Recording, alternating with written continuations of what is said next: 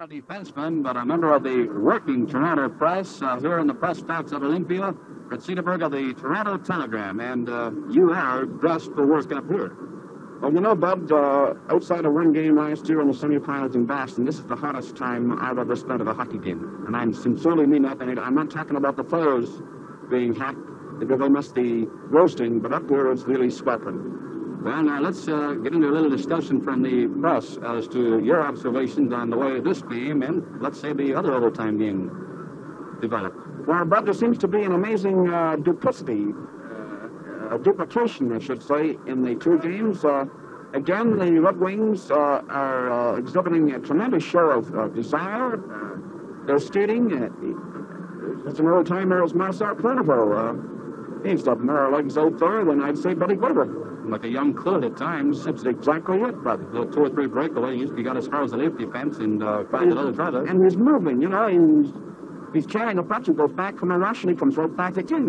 The man's acting perhaps Lefty Wilson over there has that oxygen going again.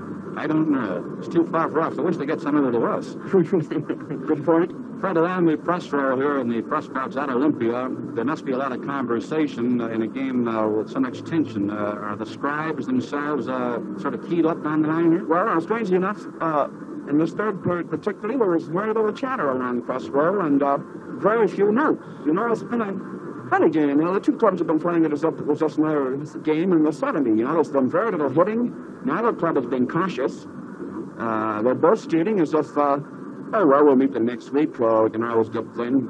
I don't know, the honest Stanley Cup game I've seen for a long time. It's much like the overtime the other night.